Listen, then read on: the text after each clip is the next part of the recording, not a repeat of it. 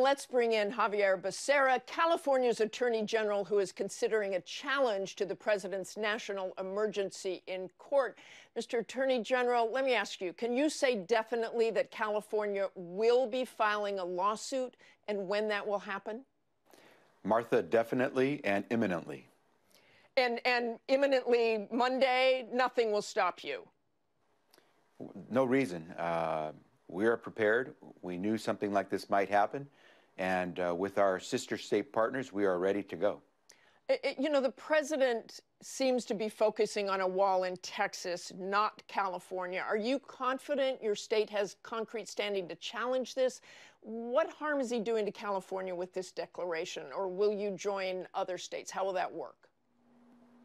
We're confident there are at least 8 billion ways that we can prove harm. And once we are all clear, all the different states are clear what pots of money that taxpayers sent to D.C. he's going to raid, which Congress dedicated to different types of services, whether it's emergency response services for whether it's fires or mudslides in California, maybe tornadoes and floods in other parts of the country, or whether it's our military men and women and their families who live on military installations that might have money taken away from them, or whether it's money taken away from drug interdiction efforts in places like California. A number of states and certainly Americans will be harmed, and we're all going to be prepared. You know, the National Emergencies Act gives the president very broad authority on what qualifies an emergency. So where do you believe he's really overstepped his bounds, given this very vague law? Well, he himself said it. He did not need to announce or declare a crisis. He did not have to call this an emergency. He has also said he knows he's going to lose in court, and he's hoping that he can count on a conservative court in the Supreme Court to give him a victory, because he knows he's going to lose all the way up the ladder of the courts, the federal court system. And so it's become clear that this is not an emergency, not only because no one believes it is, but because Donald Trump himself has said it's not. But there's enough evidence to show that this is not the 9/11 crisis that we faced back in 2001. It's not the Iran hostage crisis we faced in 1979.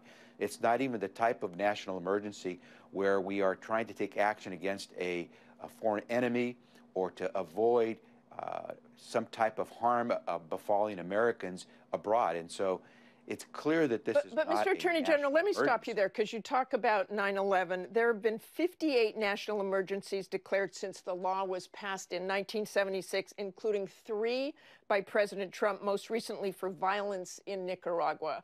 So why should the president have the authority to declare a national emergency for that and not for this, which he clearly does see as a national emergency?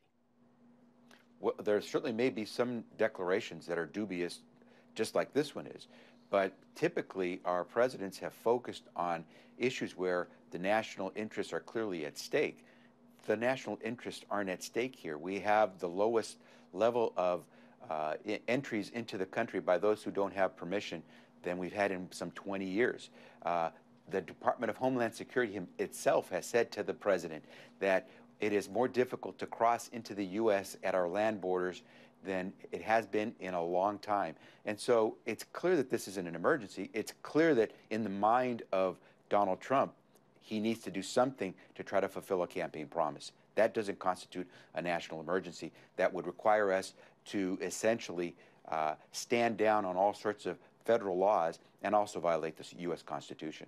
Okay, thanks very much, Mr. Attorney General. We appreciate you joining us. Thank you. Hi, everyone. George Stephanopoulos here. Thanks for checking out the ABC News YouTube channel. If you'd like to get more videos, show highlights, and watch live event coverage, click on the right over here to subscribe to our channel. And don't forget to download the ABC News app for breaking news alerts. Thanks for watching.